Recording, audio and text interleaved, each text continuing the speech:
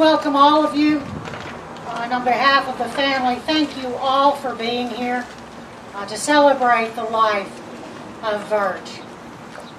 She is a wonderful, wonderful woman, and I know that it was her wish that we would have this tent and that y'all would be able to see the memorial garden the whole time. So the Lord be with you. And also with you. Let us pray. O God, who by the glorious resurrection of your Son, Jesus Christ, destroyed death and brought life and immortality to light, grant that your servant Virgie be raised with him, may know the strength of his presence, and rejoice in his eternal glory. With you and the Holy Spirit, lives and reigns one God, forever and ever. Amen. Amen. Let us pray.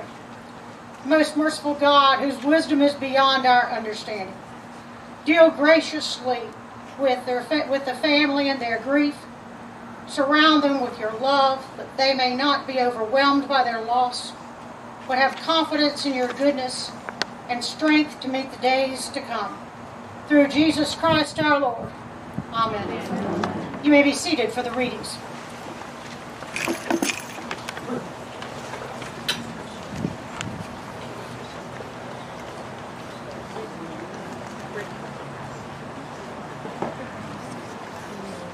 Hi. This is a reading from Lamentations of Jeremiah. The steadfast love of the Lord never ceases. His mercies never come to an end. They are new every morning. Great is your faithfulness. The Lord is my portion, says my soul. Therefore I will hope in him. The Lord is good to those who wait for him, to the soul that seeks him. It is good that one should wait quietly for salvation of the Lord. for Lord will not reject forever. Although he causes grief,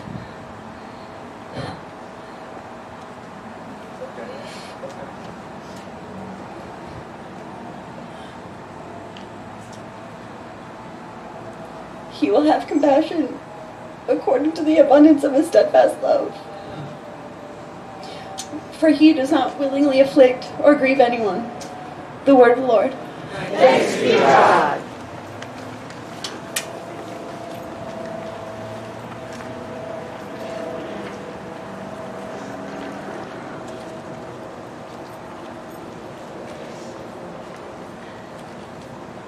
Please read the psalm with me responsively by whole verse. As a deer longs for flowing streams, so my soul longs for you, O God. My soul thirsts for God, for the living God. When shall I come and behold the face of God?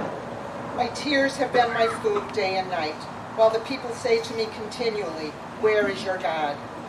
These things I remember as I pour out my soul, how I went with the throng and led them in procession to the house of God, with glad shouts and songs of thanksgiving, a multitude keeping festival. Why are you cast down on me, O my soul, and why are you disquieted within me? Hope in God, for I shall again praise him, my help and my God. My soul is cast down within me, therefore I remember you, from the land of Jordan and of Hermon, from Mount Mizar. Deep calls to deep at the thunders of your cataracts. All your waves and your billows have gone over me. By day the Lord commands his steadfast love, and at night his song is with me, a prayer to the God of my life. I say to God, my rock, why have you forgotten me? Why must I walk about mournfully because the enemy oppresses me? As with a deadly wound in my body, my adversaries taunt me, while they say to me continually, where is your God? Why are you cast down, O my soul, and why are you disquieted within me? Hope in God, for I shall again praise him, my help and my God.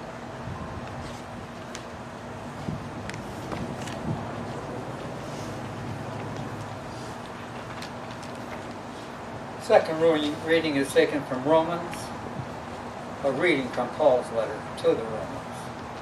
For all who are led by the Spirit of God are children of God. For you did not receive a spirit of slavery to fall back into fear, but you have received a spirit of adoption. When we cry, Abba, Father, it is that very Spirit bearing witness with our spirit that we are children of God.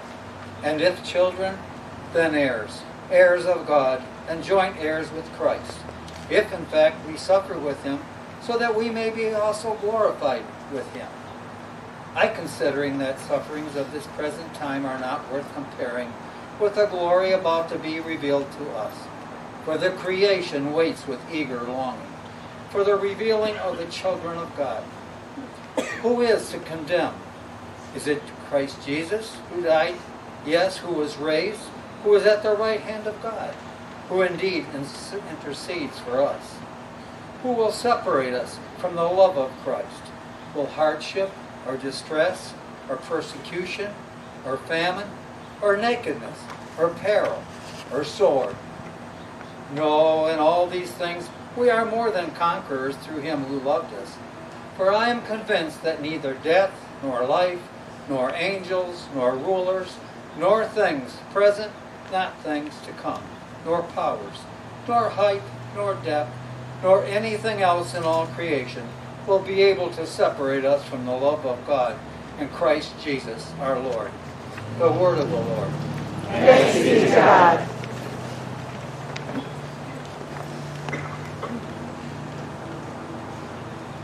I bid you to stand as you are able.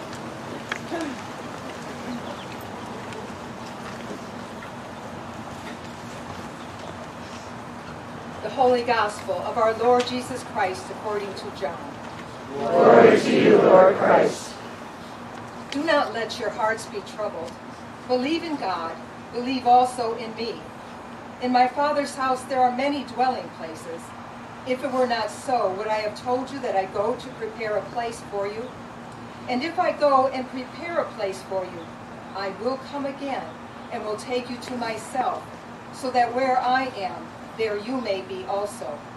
And you know the way to the place where I am going. Thomas said to him, Lord, we do not know where you are going. How can we know the way? Jesus said to him, I am the way, and the truth, and the life. No one comes to the Father except through me. The Gospel of the Lord. Praise to you, Lord Christ. Be seated, please.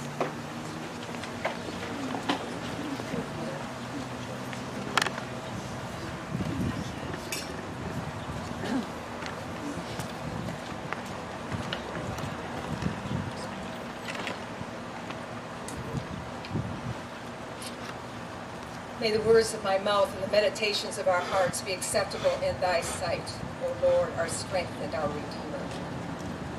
And maybe I should say in Virgie's sight too, because I don't want her to come back and help.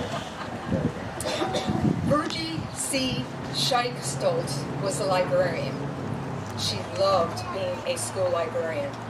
In Virgie's day as a school librarian, it seemed to me that librarians pushed many carts of books between shelves, diligently returning items to their assigned positions. They were wise in the ways of the Dewey Decimal System and ISBN numbers, and they could leaf through a card catalog with agility and skill. These days, of course, they have to be equally skilled and agile with the computer. Librarians also need to have an enthusiasm for books and for reading. Virge had that in abundance.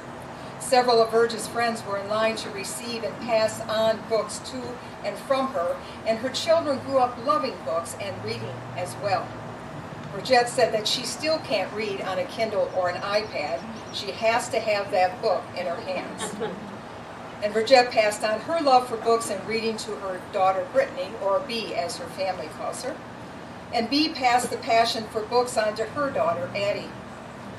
Out of her love for reading, other people, students and adults, were likewise encouraged to find their joy in the words they encountered in their lives.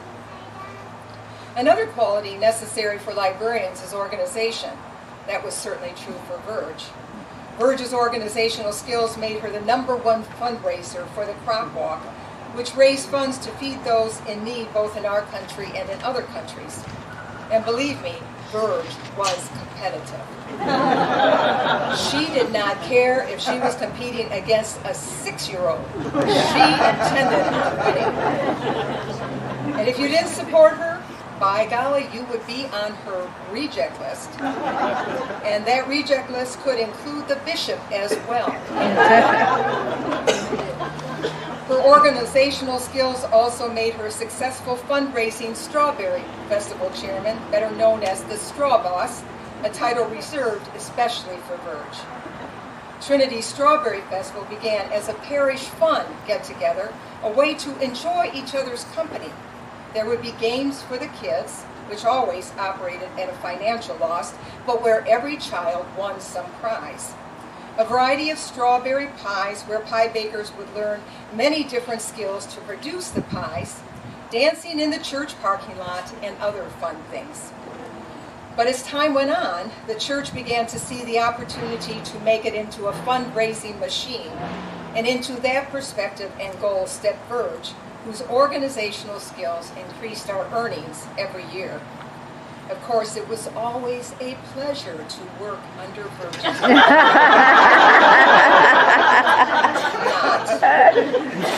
To say Virge was a micromanager would be an understatement.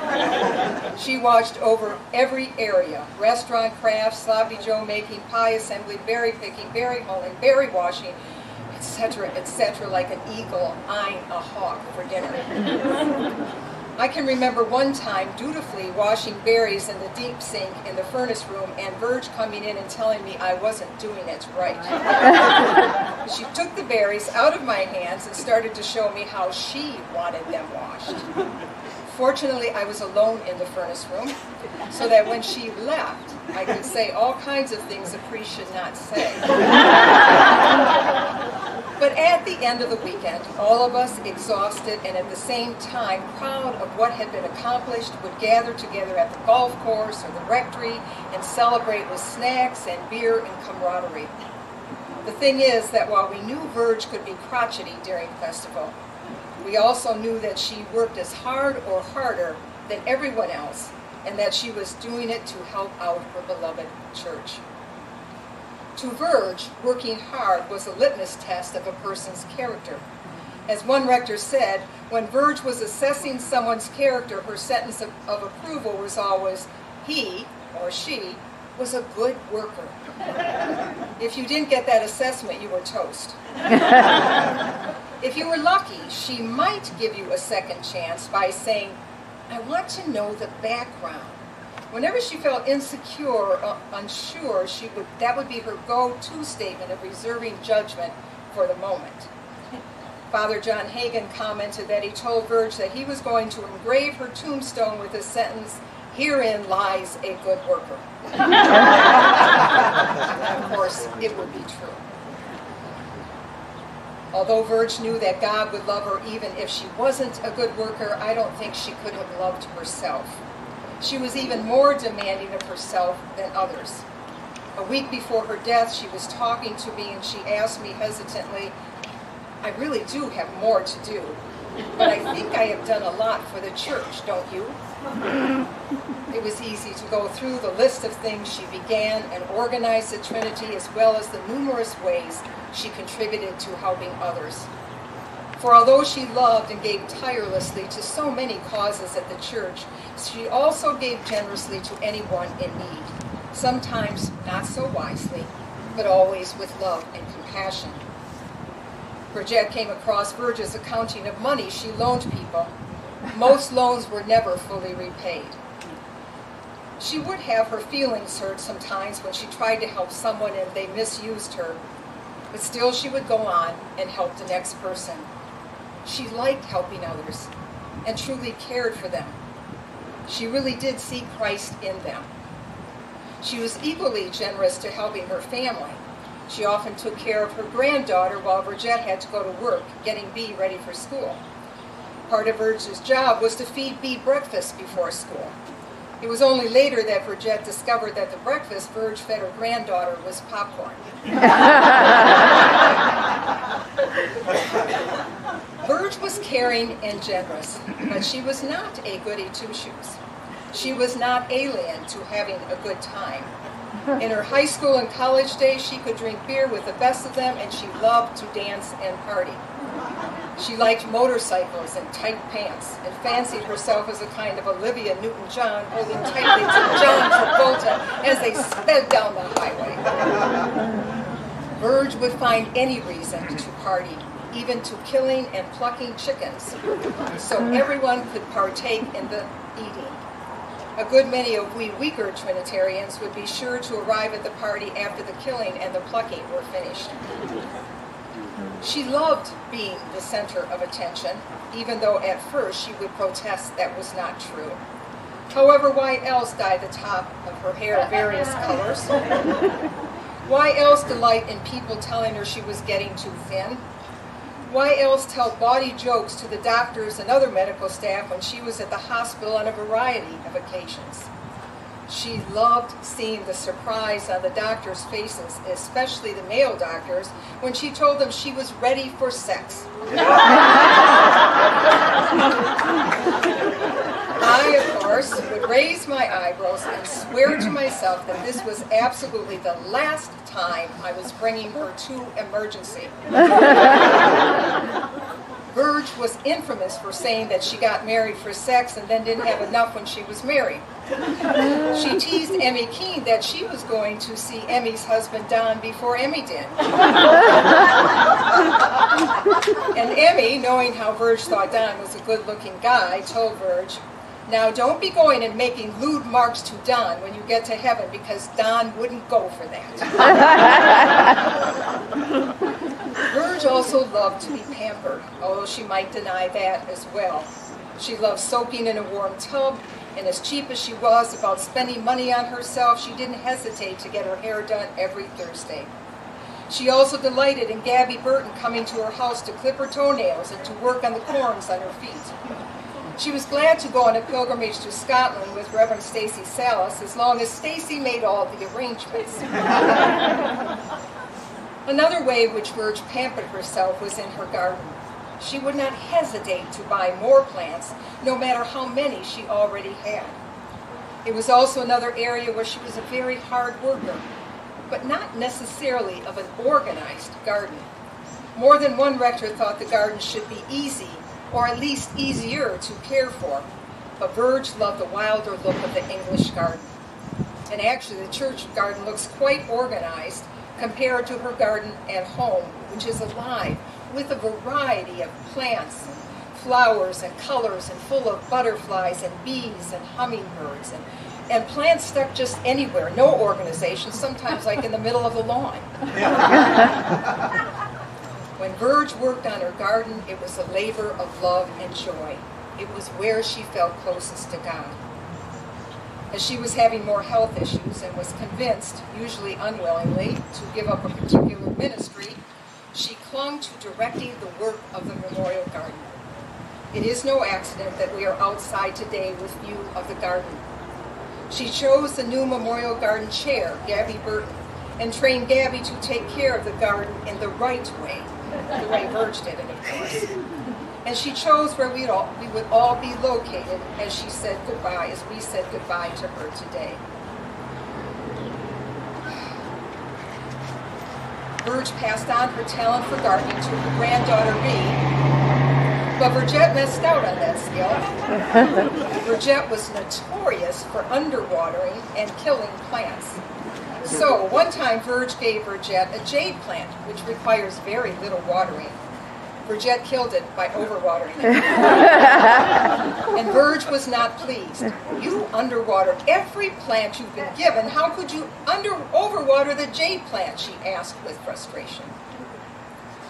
Virge's frustration was nothing compared to how often many of us have been frustrated with her, though. She could be more stubborn than a mule.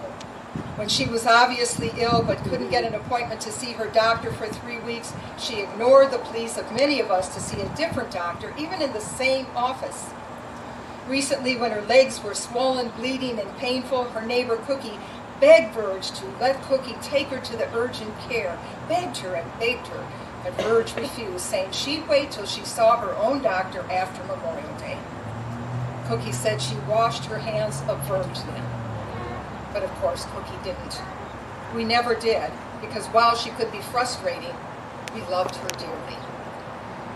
We could spend days telling Virge stories, and I'm sorry I couldn't tell all of yours that you told me. We will miss her. Now she is in God's hands, and I hope he packed his patience. I'm sure when she sees a garden in heaven, she's going to be trying to take it over. And all these rooms that the gospel tells us that God has for us, his beloved children, Virge will be trying to organize how they should be managed and distributed. The steadfast love of the Lord never ceases. His mercies never come to an end. They are new every morning. The Lord is my portion, says my soul, therefore I will hope in him. The Lord is good to those who wait for him, to the soul that seeks him. I asked Virge if she felt confident that she was right with God. Did she know that she was loved by God? Oh, yes, she said. I know that I am loved. I know that God is waiting for me. We are gathered here today in front of the Memorial Garden to participate in the final rite of passage for Virge. And we are here because of her influence in our lives. For you, Bub, Virgette, Bee, Addie, Chuck, family, and yes, Vaughn too, who isn't with us today. Your lives were intertwined with hers from the moment you were born. In fact, before you were born. Others of you who are here intersected with Virge in different contexts during the course of your lives. No matter what your connection, who you are will never be the same because of the woman she was. You are part of the legacy she leaves behind. more than 2,000 years ago, another person passed away, and his death was marked by his friends and family. They feared that the finality of death would consume him and his memory. But death was no match for him. For in him, death's permanent hold on the world was broken, and he gave his followers a legacy that would carry them through the perilous days and years ahead. He gave them and us a promise and a hope that in the end, light would defeat darkness and life would defeat death. We are here today heirs of that promise and that hope. We stand like the original disciples, heartbroken at the loss we have suffered, sharing our grief over the loss of a beloved mother, grandmother, great-grandmother, sister, friend, and neighbor. But we can live our lives trusting in the original promise given by Jesus Christ, that in him death is defeated, and that he waits with loving arms opened to us. Perhaps it was Addie who best expressed what we are feeling today and what we can take with us as we go on with our lives. Addie called her great-grandmother, Virgie, Gigi. It was the day before Virgie's death. Bridget sat next to her mother's hospital bed in the hospital lounge chair. Brittany sat on the end of the bed at her grandmother's feet. 3-year-old Addie, who had been wandering around the room, walked up to Virgie, her grandmother, put her hand in the still hand of her great-grandmother and said simply, "I love my Gigi." Love. Love is what carries us forward. Thanks be to God. Hallelujah. Hallelujah.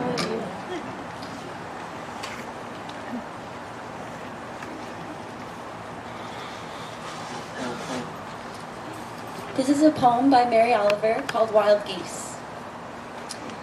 You do not have to be good. You do not have to walk on your knees for 100 miles through the desert repenting. You only have to let the soft animal of your body love what it loves.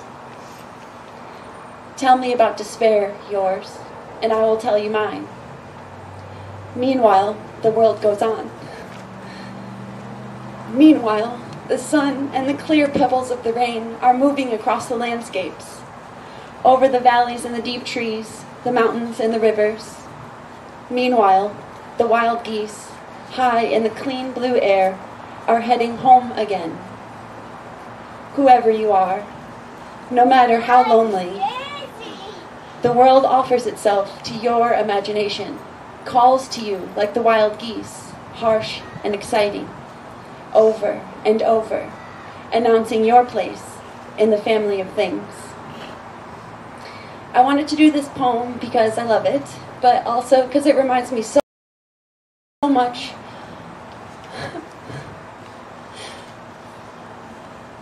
of my grandma. She taught me to notice the geese, like I was going through her photos because I made the memory board, and she just would have photos of like leaves on the ground because they look like hearts. And to me, that is the best gift that she could have given me. She gave me so much, but the gift of presence and being able to notice just how beautiful this world is. And I just wanted to share that with you.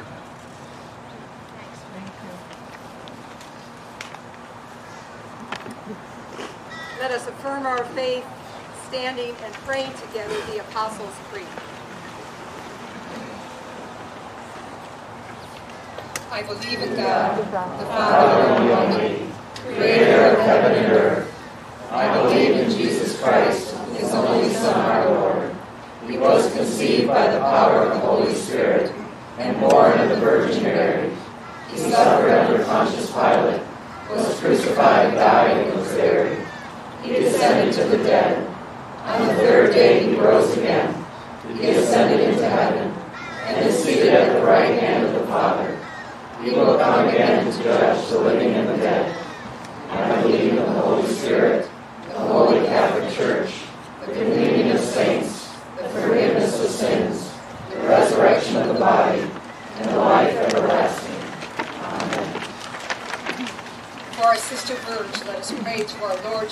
Christ who said, I am resurrection and I am life. Lord, you consoled Martha and Mary in their distress. Draw near to us who mourn for Virgie, and dry the tears of those who weep. Hear us, Lord. You wept at the grave of Lazarus, your friend. Comfort us in our sorrow. Hear us, Lord. You raised the dead to life. Give to our sister eternal life. Hear us, Lord. You promised paradise to the thief who repented. Bring our sister to the joys of heaven. Hear us, Lord. Our sister was washed in baptism and anointed with the Holy Spirit. Give her fellowship with all your saints. Hear us, Lord. She was nourished with your body and blood. Grant her a place at the table in your heavenly kingdom. Hear us, Lord. Comfort us in our sorrows at the death of our sister Virgie. Let our faith be our consolation and eternal life our hope.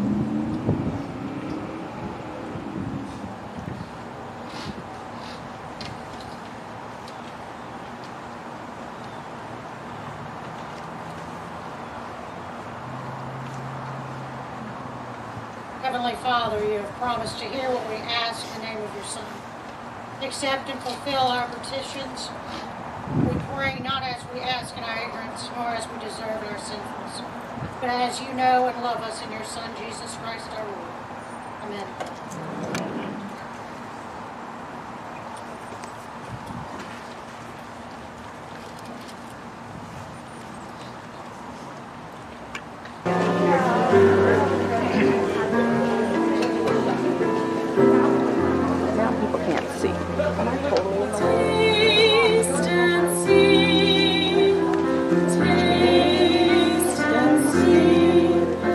The goodness of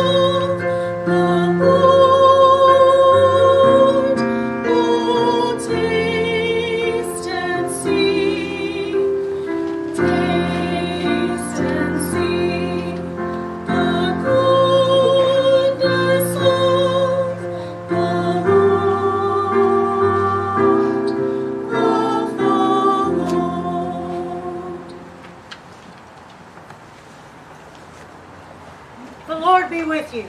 And also with you. Lift up your hearts. We lift them to the Lord. Let us give thanks to the Lord our God.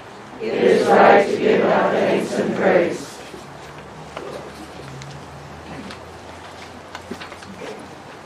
It is right and a good and joyful thing, always and everywhere, to give thanks to you, Father Almighty, Creator of heaven and earth, through Jesus Christ our Lord, who rose victorious from the dead, and comforts us with the blessed hope of everlasting life.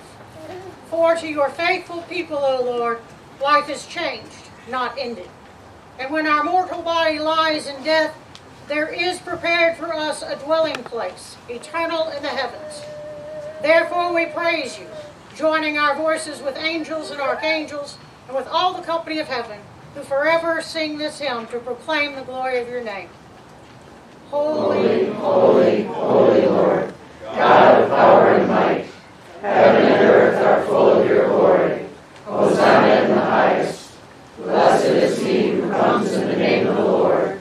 Hosanna in the highest. Holy and gracious Father, in your infinite love, you made us for yourself.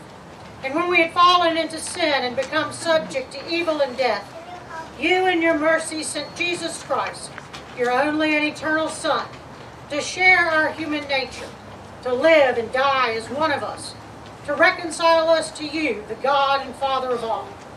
He stretched out his arms upon the cross and offered himself in obedience to your will, a perfect sacrifice for the whole world. On the night he was handed over to suffering and death, our Lord Jesus Christ took bread, and when he had given thanks to you, he broke it and gave it to his disciples and said, "Take, eat. This is my body which is given for you. Do this for the remembrance of me."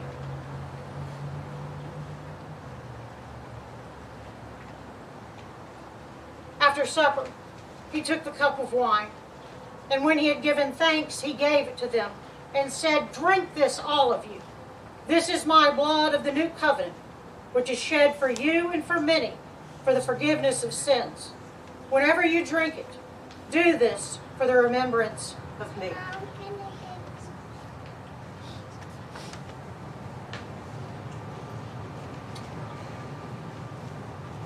Therefore we proclaim the mystery of faith. Christ is died, Christ is risen, Christ will come again. We celebrate the memorial of our redemption, O Father, in this sacrifice of praise and thanksgiving, recalling his death, resurrection, and ascension. We offer you these gifts. Sanctify them by your Holy Spirit to be for your people the body and blood of your Son, the holy food and drink of new and unending life in him.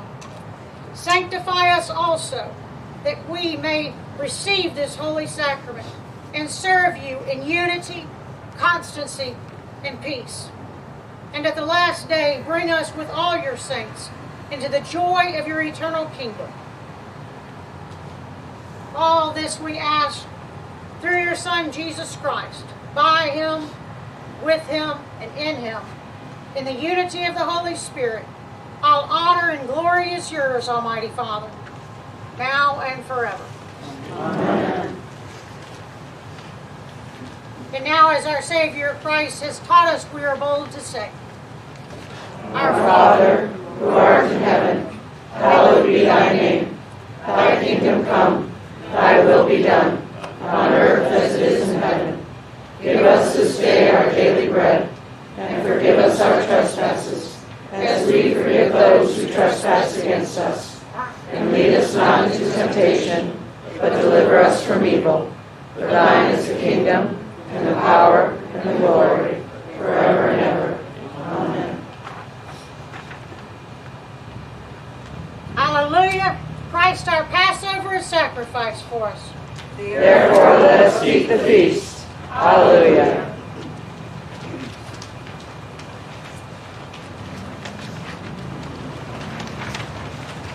This is the table of our Lord. It is made ready for those who love him and for those who want to love him more. So come, You who have much faith, and you who have little. You who have been here often, and you who have not been here very long. You who have tried to follow, and you who have failed. Because it is our Lord who invites us. It is His desire that those who want Him can meet Him here.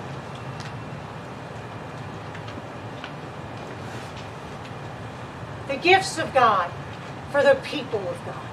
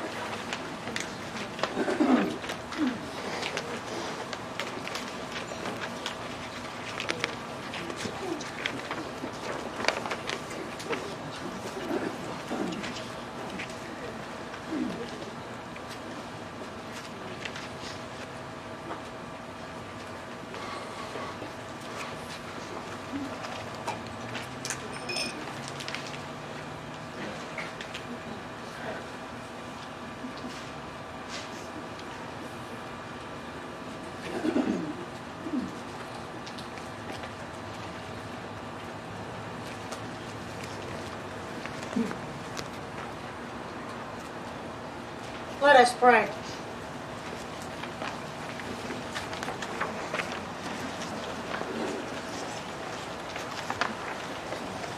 Almighty and ever-living God, we thank you for feeding us with the spiritual food of the most precious body and blood of your Son, our Savior, Jesus Christ, and for assuring us in these holy mysteries that we are living members of the body of your Son and heirs of your eternal kingdom. And now, Father, send us out to do the work you have given us to do, to love and serve you as faithful witnesses of Christ our Lord. To Him, to you, and to the Holy Spirit, be honor and glory, now and forever. Amen. Life is